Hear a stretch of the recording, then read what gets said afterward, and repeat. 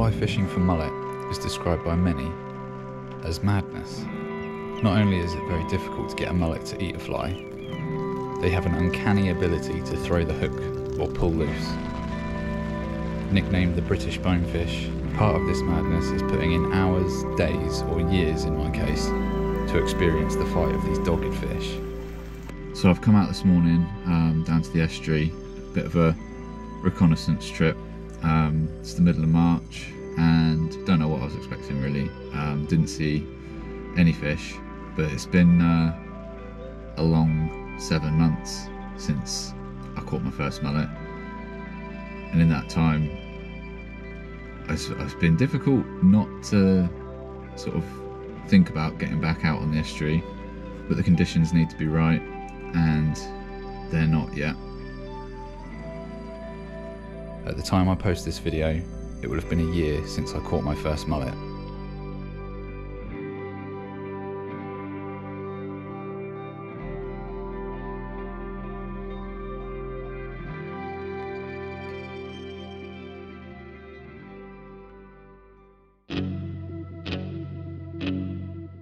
So I'm at my favourite mullet spot because it's the only place I've actually ever caught one.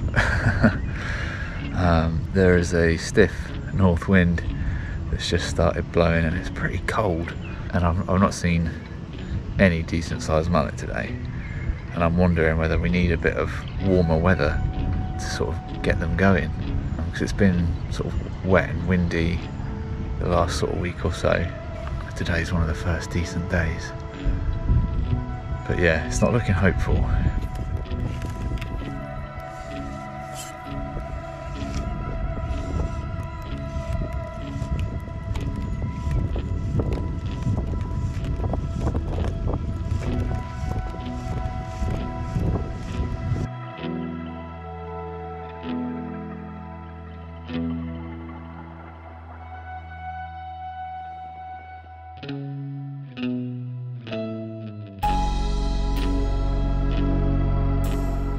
Okay, so trying a different mark today. Yeah, couldn't get the best, I say get the best tide. I'm not going to be here for much of the flood. It's kind of going to be around low, basically, sort of slack water, so maybe might see one or two. I'm hoping I will. At the moment I'm just kind of observing where the water meets the shore in the hope that I see a few splashing around. So I'm fishing flexi worm flies static under an indicator.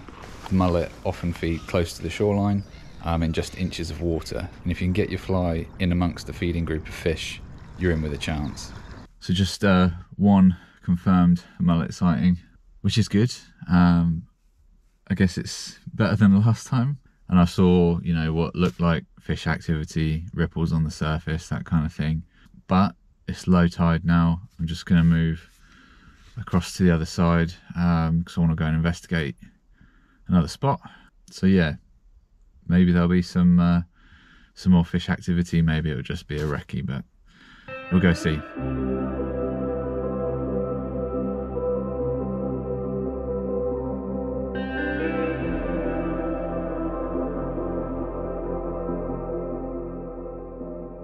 That was a pretty mad 45 minutes or so.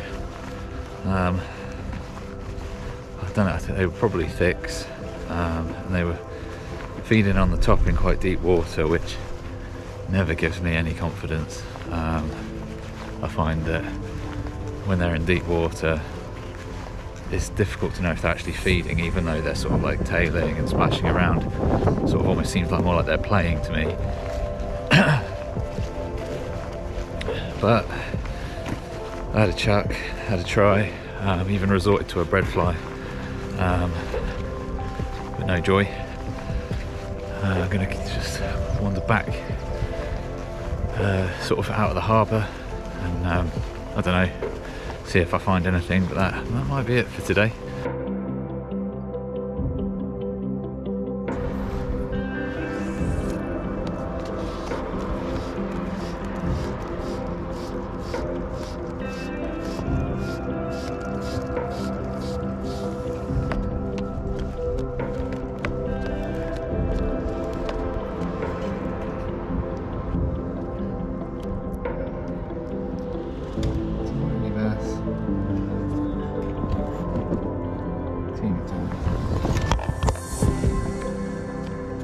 Right, so I had that tiny little bass under the bridge, saw a mullet down there, and saw several fish sort of splashing around as they're sort of like going through the really shallow water into the harbour.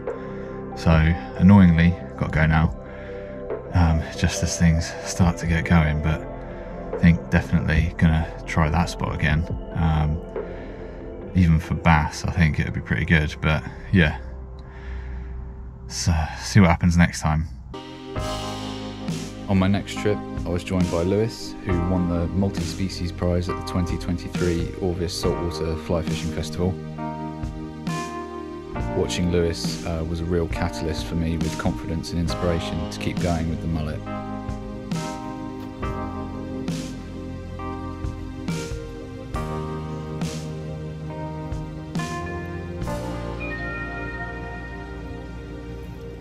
Yes, mate!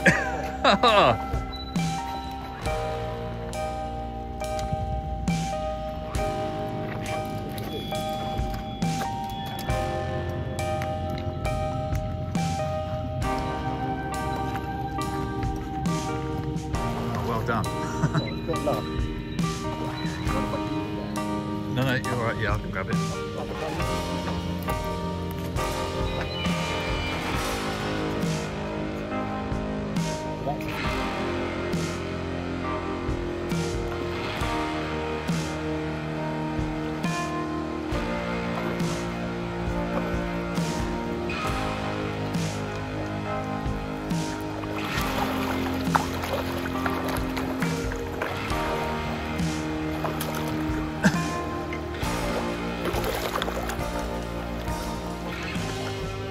Yes, that is a beauty. And it came out in the net.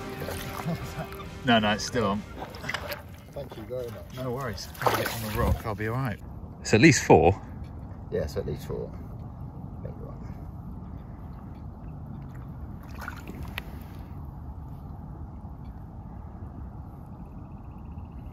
It didn't go on any massive runs, did it? It just, same as the last big one I had, it doesn't take big runs. You sort of expect a thick to really go through, Yeah, I haven't had that. Apart from that one that I lost, it just flat-wooded me. That's a lovely, lovely fish. After his glorious catch, Lewis kindly handed me his rod, and with newfound confidence, I gave it a go myself.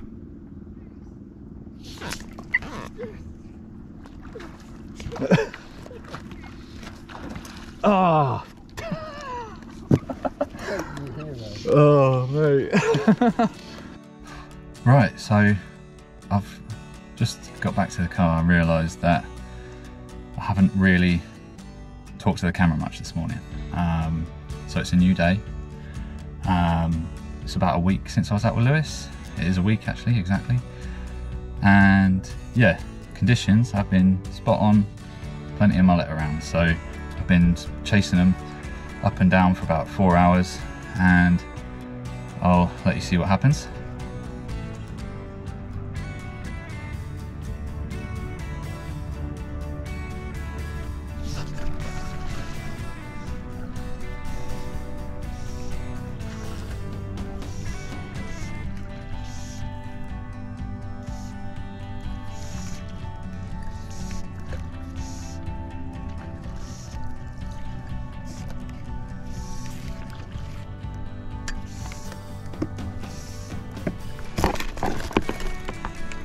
So yeah, first one just pinged off, which was really painful because it looked like a decent sized fish as well.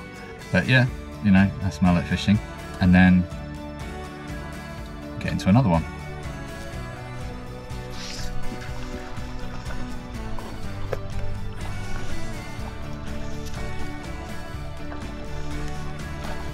And this one goes straight into the weeds and drops the hook.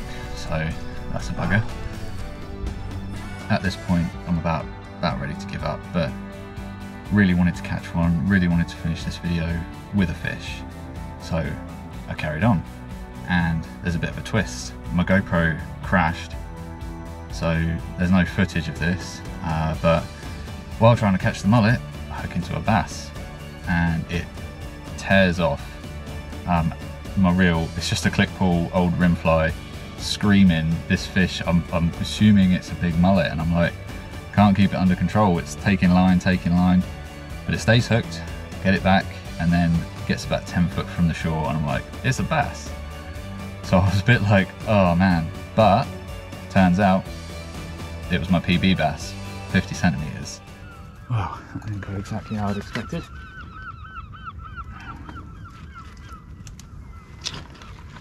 Stonker of a bass. Gonna give it a quick measure. Alright, that right there is my first 50 centimeter bass, pretty much on the nose. Beautiful fish.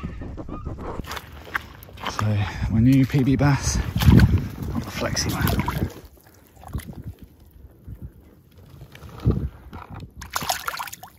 That's a nice fish.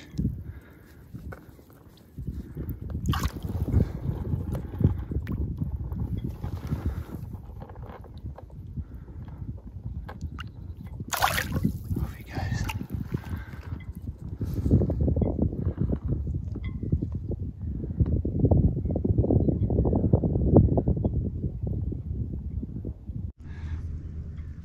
Wow, I'm really gutted that I don't think the camera was on for that, because that thing gave a really good account for itself on the 6 weight. But yeah, 2 mullet lost, 1 new PB bass. Not sure when the mullet are going to come, but I think I'm going to leave it at that for this one. So yeah, tight lines, I'll see you in the next one.